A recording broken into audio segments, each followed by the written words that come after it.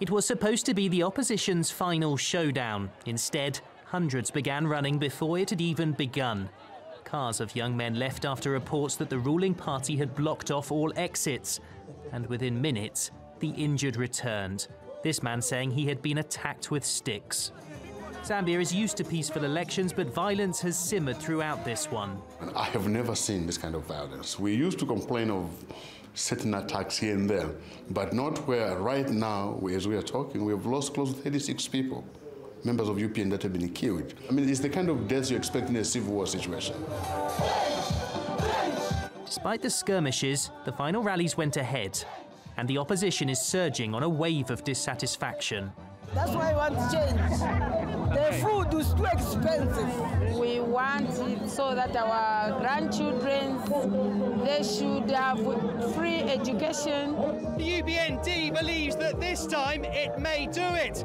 2 years ago, it came within 30,000 votes of taking power, but since then the economy has suffered and thousands of young people have joined the party. This is a rally about hope, but the truth is whoever wins this election, there will be years of hardship ahead. Zambia is in talks with the IMF for a bailout, and with it will come cuts and price rises. Ruling party supporters are defiant, though.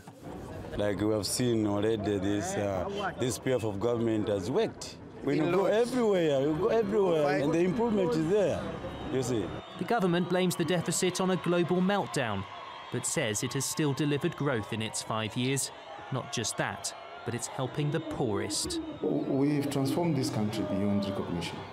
Building of the hospitals, building of the roads, building of the schools, the universities. And we said we are going to take development as close to the people as possible. So we have revolutionized the way we do politics. And people have been questioning, they have been asking, you guys, where have you been? The winner must get more than 50% of the vote. If not, there will be a runoff. But whoever wins will inherit a deficit, bailout talks and rocketing prices. So making the voters feel like they've won as well will be a far bigger challenge. Dan Ashby, TRT World, Zambia.